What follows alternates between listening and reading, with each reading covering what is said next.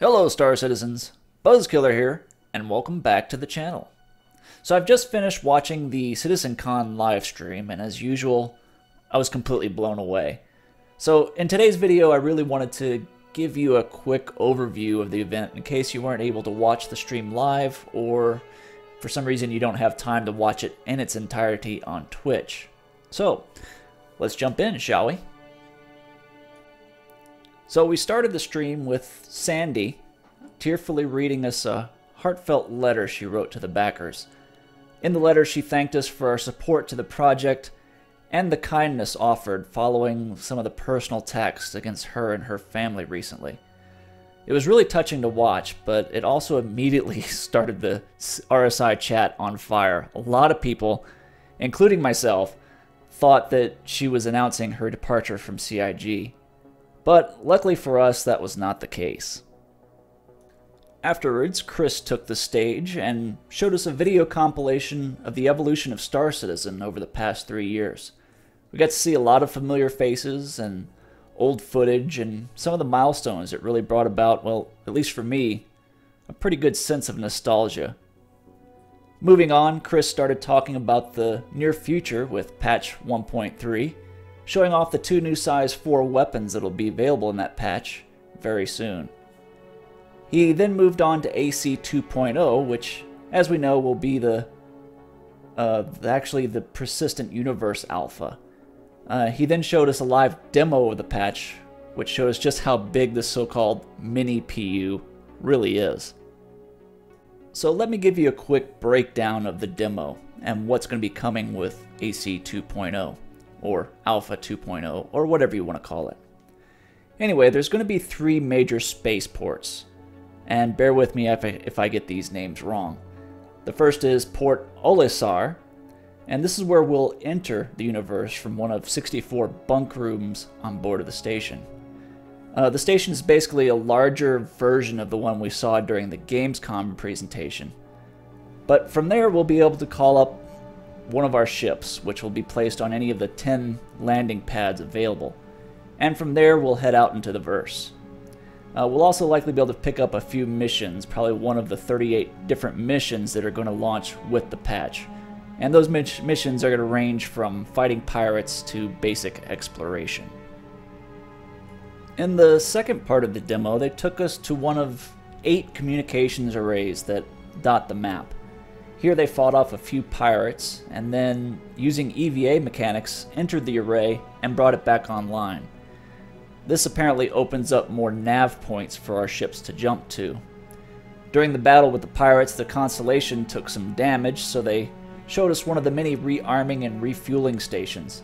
Upon landing on the pad at the station, several drones began repairing the ship, and it was kind of a simplistic repair system, but Chris kind of assured us that it will be expanded upon in the future in later releases, and it's actually going to become a pretty major mechanic for players as well.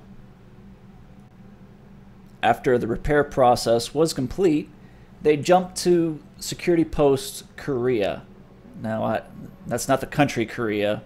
It's actually spelled K-A-R-E-A-H. Anyway, this abandoned space station is where the bulk of the FPS action will take place in the PU Alpha. Players are going to fight to control the station so that they can mine data and unlock new missions. Unfortunately, the Marine pilots that were flying the Constellation and Hornet were killed on the station, and the pirates, who were being played by the opposing developer team, went outside and stole their Constellation. But before closing the demo, they opened up the navigation menu to show us just how many nav points are actually available. And it looks like there's going to be at least 20 or so points to find and explore within the 2 quadrillion square kilometers of map space. Another location that was discussed but not actually shown was the Kovalix shipping hub.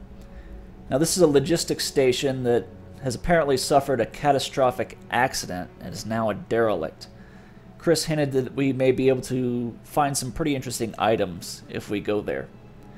All in all, this looks like it's going to be a pretty amazing addition to the game, and I really can't wait to jump in and explore every nook and cranny.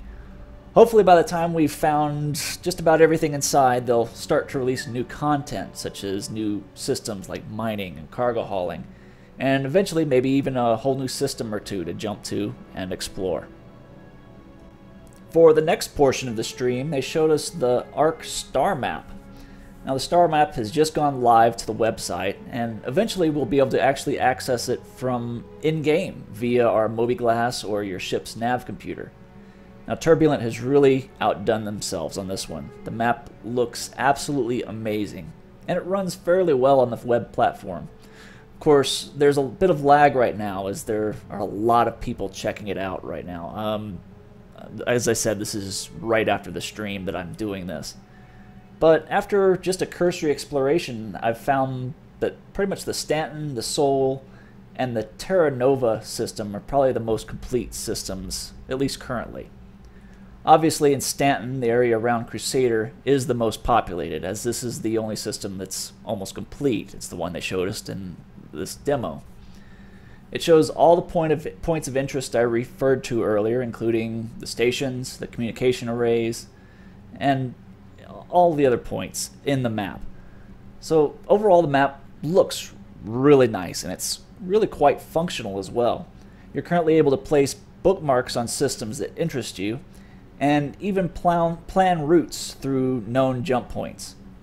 Now when you're planning a route, it currently takes into account only the size of your ship. But in the future, you'll have even more options. You'll be able to choose, say, the fastest route, or the most fuel-efficient route, or the safest route. And you'll even be able to mark certain systems to avoid entirely. Moving on to the next portion of the stream, they gave us a glimpse of the Million Mile High Club for early backers, and an update on the SciTech entry-level joystick. They also talked a bit about the new CCU system, which is currently live on the website, and the new Referral system, where you can earn rewards by recruiting your friends to Star Citizen. The next big reveal was the Aegis Saber concept sale. This ship will be Aegis's answer to the Hornet. It's about the same size, but will sacrifice some weapon mounts for agility. It looks like it'll be able to mount, at the moment, 2 size 3 fixed weapons on the wings, and 2 size 2 gimbaled weapons on the nose. Of course, you'll be able to load up just 4 size 3 as long as they're fixed, so it can still pack quite a big punch. I'll likely do a separate video on the Saber later, as I'm really excited for this ship. I may even end up melting my Super Hornet just to get one. It's that cool, and I'm that much of a fan of Aegis ships. Along with the Saber, they revealed a military ship sale. So for a limited time, the Vanguard Warden, Starfarer Gemini, Gladiator, Super Hornet, Gladius, and Retaliator are all on sale in the Pledge store. And in celebration of Star Citizen's 3rd anniversary, they all come with 3 years of standard hull insurance. Now along with the sale, there's a new ship pack that is available today and Sunday only, the Armada Pack. And it comes with all the ships I just mentioned, along with the Saber and an Idris P frigate. Now the package weighs in at about $2,500, and I was severely tempted to melt all my ships and buy the pack.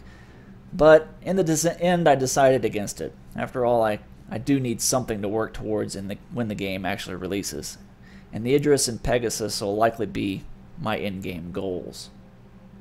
For the next portion of the stream, they revealed the new Squadron 42 trailer, which showed off a crazy level of fidelity that they're going for in the game's main characters.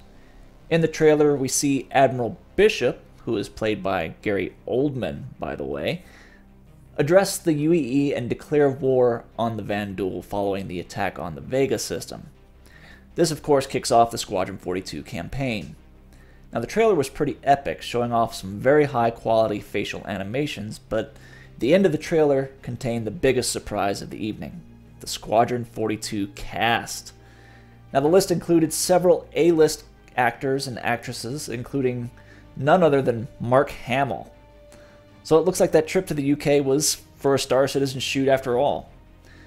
Other notable cast members include Mark Strong, Andy Serkis, Liam Cunningham from Game of Thrones, the lovely Rona Mitra, and even Gillian Anderson from X-Files.